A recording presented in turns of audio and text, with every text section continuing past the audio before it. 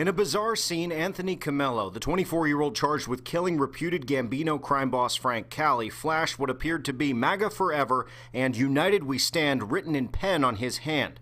After the hearing, this is what his attorney said, sidestepping questions about the seemingly pro-President Trump statement. He had nothing I saw written on his hands. In the end, Comello waived extradition from Ocean County, New Jersey, near his family's summer home, back to New York to stand trial. Is it true you're waiving your right for extradition?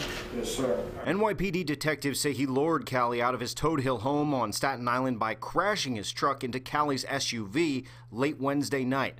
Grainy surveillance video appears to show Cali talking to his killer moments before he was shot dead. Anthony is resolute and willing to go back to New York to face these charges. Police sources confirmed to Pix 11 that Comello has been struggling with a, quote, very bad opioid problem. Detectives are also investigating if Comello may have killed the Gambino boss because he was discouraged from dating one of his nieces.